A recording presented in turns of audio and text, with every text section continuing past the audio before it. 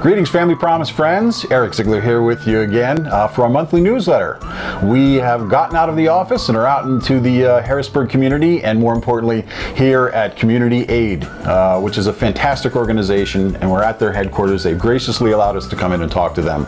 And I'm here this morning with Rob Moran, who's the interim CEO, and he's taken some time to say hello to us and say hello to you and explain how things work here and how they support nonprofits in the Harrisburg area, and specifically a very recent grant donation to Family Promise Harrisburg Capital Region of $4,000 generous dollars to help us purchase and update our technology in our offices at the Day Center.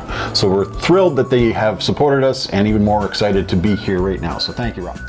So Rob, we appreciate you taking a couple of minutes and talking to us, and wanted to ask you a couple of questions for our viewers and for ourselves. So Community Aid, the organization, how and why do the operations happen that you feel it's important to support local nonprofits in the Harrisburg area? Wow. Well, first of all, welcome. We're glad to have you here. It's great to bring Family Promise in. It's great to meet those that we fund and do great things. We're excited by that. We look at, the issues of how do you impact the community. Community aid, helping neighbors, neighbors helping neighbors is the key piece.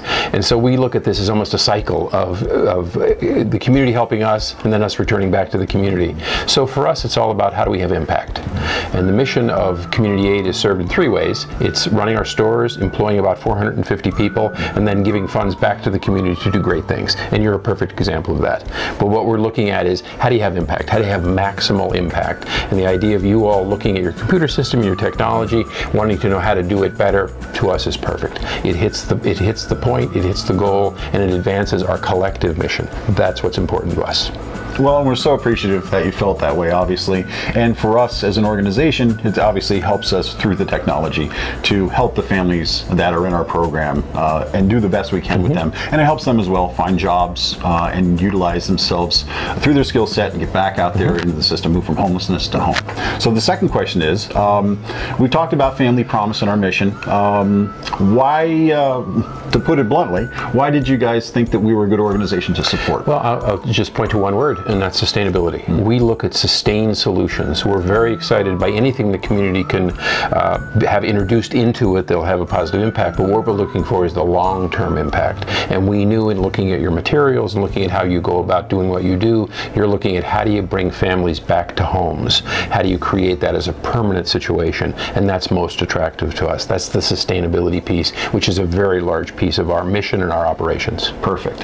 And being an organization in the community that does support nonprofit organizations, do you have a message to other organizations who are like-minded as yourself to kind of look at nonprofits such as Family Promise and what's the best way to for them to support us as well? Do you have a specific idea that you can pass along?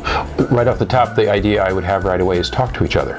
Talk to each other, coordinate, be in the community, figure out who's doing what, how you're supporting one another, how you understand what one another does, so you can be saying, oh gosh, now I can think, oh, let me connect you. Let me bring another part of this great sort of puzzle of solutions into play for you. Perfect. Yes. Yes. Thank you so much for your time, Rob. We really appreciate it. And of course, from the support of Community Aid, which without, as well as other organizations in the area that have helped us, we couldn't do what we do, helping out families go from homelessness to home. So thank you very much for your time. It was great to talk to you this morning. And you as well. Thank you.